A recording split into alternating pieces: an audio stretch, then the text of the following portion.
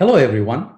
In keeping with the prevailing social distancing imperative, I'm coming to you today from my home office. As we reach the midpoint of our first week of remote learning and teaching, I want to take a moment not only to thank you, but also to reflect on why we should all be proud of what the UMass Amherst community has accomplished under these difficult circumstances. Over a year ago, when we launched our campus strategic plan with a call to be revolutionary, I couldn't have imagined the extent by which we would be tested today.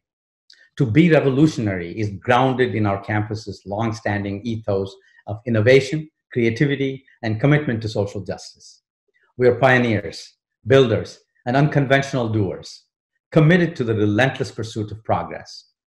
Given the extraordinary challenge we now face, we find ourselves drawing upon these distinctive strengths more than ever.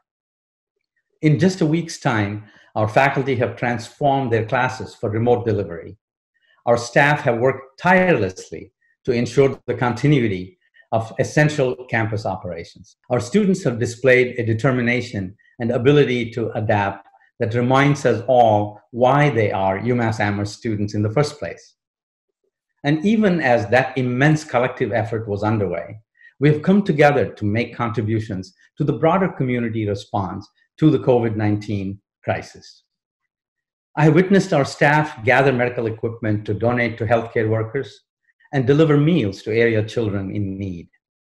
I have seen the impact of UMass faculty expertise, from biostatistician Nicholas Reich's flu forecasting research being shared with the White House Coronavirus Task Force, to learning technologist Tori Trust's research, helping others in higher education transition to remote learning. I have been truly inspired by our students who throughout this disruption have asked all the right questions, such as, how do we ensure the health and safety of ourselves and our communities, and particularly our most vulnerable members? How do we stay on our path to a degree while managing all of this change? And how can we become a part of the solution to this crisis? These are certainly trying times, and our resiliency will be further tested.